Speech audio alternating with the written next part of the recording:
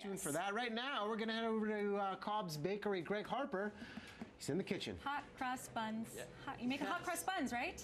Yeah, speaking of eating, take a look at these. Hot cross buns. No yes. fruit in mine. That's the, Christian, hang on. Christian, our cameraman. We call him Christian, the grazer, Adler. Just hold your horses there, buddy. Okay. Yes, hot cross buns. There he goes. He's actually eating one right now. There we go. He can't help himself.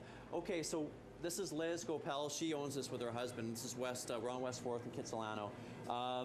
This is obviously the dough that's been mixing for how long? It's been mixing for a couple of minutes on slow and about 5 minutes on a fast speed, and then we mix in the spice and the oil, and then the fruit gets mixed in last. Okay, raisins and currants. Okay, okay. So what is this called that the dough is on right now? It's on a rounding board right now. So you're going to take the rounding board and you're going to put it in the bun rounder. The bun rounder. I like that. Like this? Yeah, just like that. And then it's got.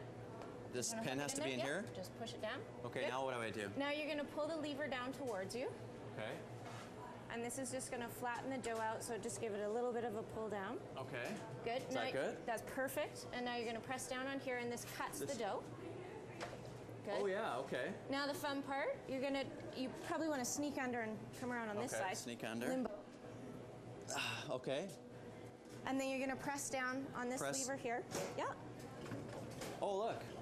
And then you can let it go. What's happening right now inside? It's rounding the dough. And then you can lift this up. All right. And pull this out? Yep. Oh, look at that. That's cool. Yeah. So obviously now it goes into the oven for how long? We're going to tray it up and we're going to put it in the oven for about 20 minutes.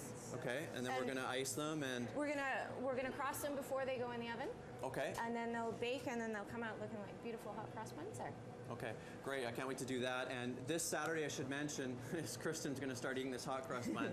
This Saturday, if you buy a half dozen hot cross buns, $1 out of that goes to Big Brothers and Big Sisters. We have some people here from Big Sisters who have just arrived. We're going to talk to them next as well. Let's put these in the oven now? On the tray, and then we'll put them in the prover, then they go in the oven. I'm getting hungry. I'm getting hungry, Michelle McDermott. Are you really? I was just going to say, nice buns, Greg. Oh, thank you so much. You saw me bend down over there, didn't you? I did.